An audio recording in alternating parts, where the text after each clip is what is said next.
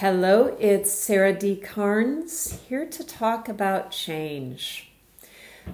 People tend to have a love-hate relationship with change, and I get it.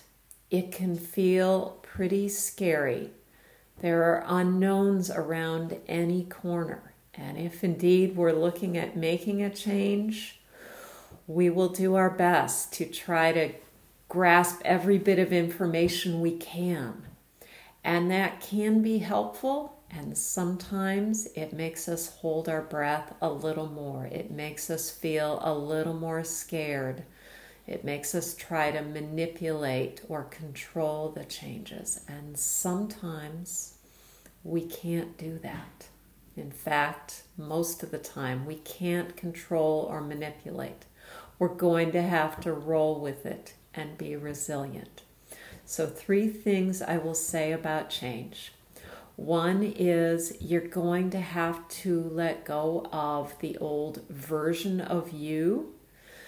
You can't always make it about what's going on outside of you, but if you let go of being too attached to the old version of you, you will find a lot more grace embracing and welcoming the new version of you in relationship with that change on the outside. The second thing is you will need to own your breathing space, and most of us don't do that to the extent we could. I have breathing space in how I breathe in my body. Even if I don't have a lot of physical space around me, I'm in control of my breathing space, and you need that. The third piece is changes are a reboot, an upgrade. Our computers need this regularly, and we don't question it there.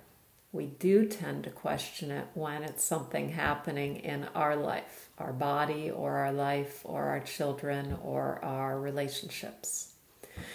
And the good news is there are practical ways to reclaim your resilience and your reboot ability.